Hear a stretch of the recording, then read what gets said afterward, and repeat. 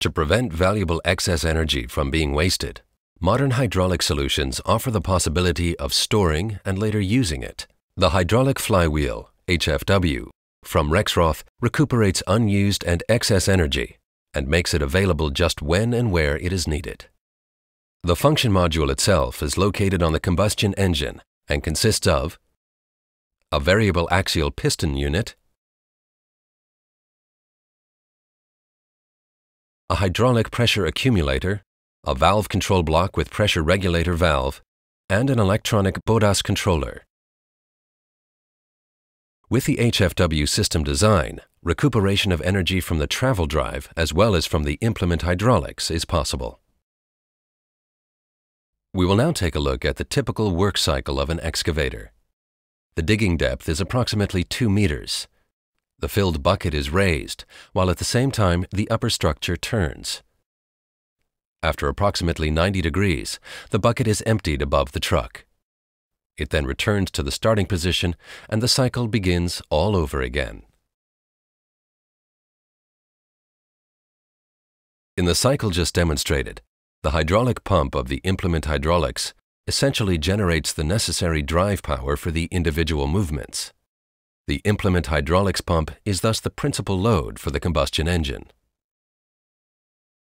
There is the following distinct point of operation for the torque generated by the implement hydraulic pump. The load on the combustion engine varies considerably, depending on the movements just carried out. The combustion engine must follow with the corresponding dynamic.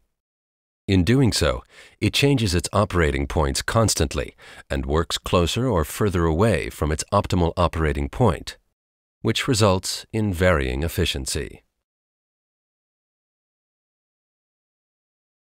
Here is where the HFW hydraulic flywheel brings its clear efficiency advantages to bear. The accumulator is charged or discharged, while the axial piston unit of the HFW module takes up or gives off torque at the combustion engine shaft.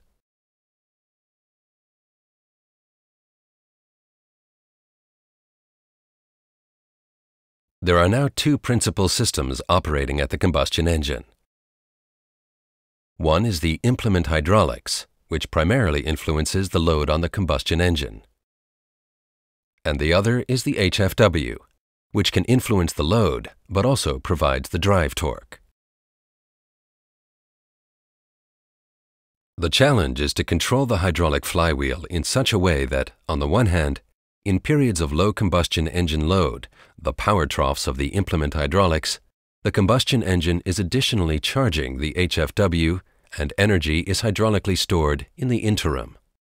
And that, on the other hand, in periods of high combustion engine load, for example, the power peaks of the implement hydraulics, the combustion engine is supported by the HFW. The hydraulic flywheel thus evens out the power required from the combustion engine and keeps it ideally constant.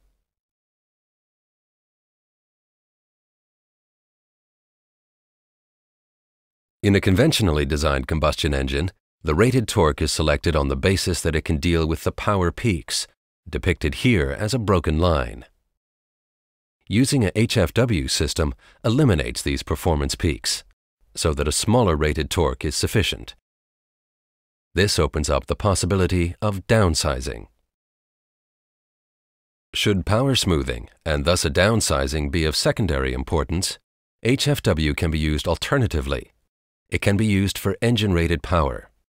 This boost function means more overall power while using the same combustion engine. In addition to downsizing and a boost function, HFW also makes energy recuperation possible. Instead of the combustion engine, the hydraulic flywheel breaks the load of a slewing gear in the closed circuit, or even of an entire vehicle. The braking energy is converted into hydraulic energy by filling an accumulator. Under power, the pressurized accumulator is emptied. The oil flows through the axial piston unit, which is now acting as a motor, and assists the combustion engine.